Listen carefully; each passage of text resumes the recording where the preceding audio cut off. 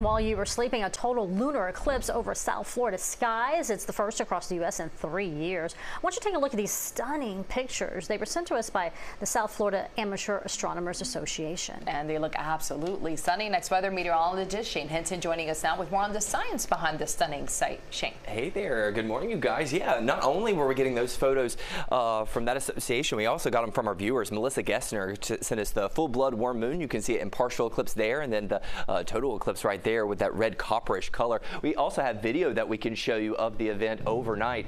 I mean, just a stunning sight to behold, right? Now, the other day, Betty had mentioned, well, we're going to step outside and it's just going to be completely dark, but it has that red copperish color, right? And so that leads me to say, well, you know, let's talk about why that is. So let's take a look behind the science at what makes a blood moon red. Well, it all has to do with a very similar process as to why our sunsets are red. So you have the sunlight that passes through the Earth's atmosphere. Now, blue and violet light, they have shorter wavelengths and they scatter more easily throughout the sky.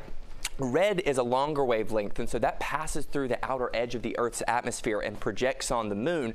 So whenever we are viewing the moon during a total lunar eclipse, it appears in that red copperish color. Now, hopefully you caught it, because the next time we'll be able to see the total lunar eclipse in the blood moon is going to be in 2029.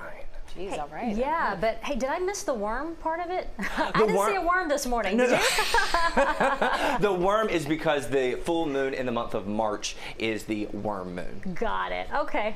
At least we didn't miss anything. Thank you, Shane.